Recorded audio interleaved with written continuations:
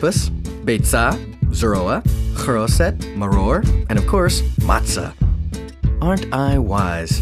I know all about Passover. We were slaves in Egypt. Then Moses got up in Pharaoh's face with frogs and locusts all, "Let my people go." And then Pharaoh was like, "Yo, enough already, get out of here." To honor my parents, I'll ask a question at the Seder tonight.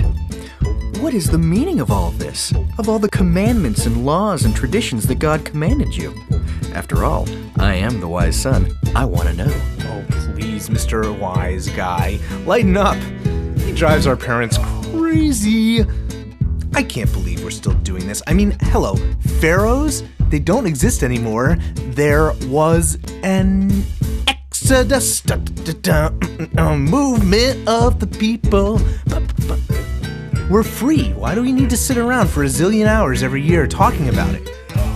Mom, Dad, Aunt Ruth, what's the meaning of all this Seder stuff to you? I can't believe he would say such a thing. How pompous. Look who's calling me pompous. If you were in Egypt, God wouldn't have freed you. Well, if you were in Egypt, everyone would have been so bored of you that they would have thrown you over into the Nile. Why, you little... Hey, guys, what's this?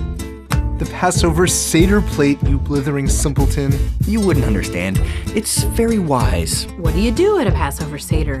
Pretty much, you starve for a long time and then, finally, you get to have matzo ball soup. We read together from this book that tells of our departure from the land of Egypt. There are all these arguments in there. Like, some people think there were 10 plagues, and some people think there were 40, and some people think there were 50. Disagreeing is part of the learning. They're all different ways to add up to the same thing. So, they still argue about it. That's my favorite part. Oh! This is the holiday where we eat all those special foods. Duh, that's every holiday. It's not about the eating. It's about the symbols. The choroset is a tasty way to remember the bricks and cement our ancestors mixed. The bitter herbs are about... Bitterness? Oh, my stars and garters. Well, he's right. I like eating. It means we're free. I suppose that is a sign of freedom, sitting around and enjoying a meal with the family. And showing off with the questions we ask. Hey, what about Junior? Dudes, is it another holiday already? Whoa, I can't believe he even came tonight. Yeah, he never shows up. Jealous. I bet he doesn't even know how to ask a question. Why don't we show him? You could ask, why is this night different from all other nights?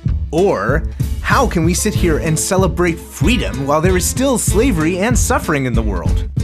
Or, where's the challah? How about, why don't we have any sisters?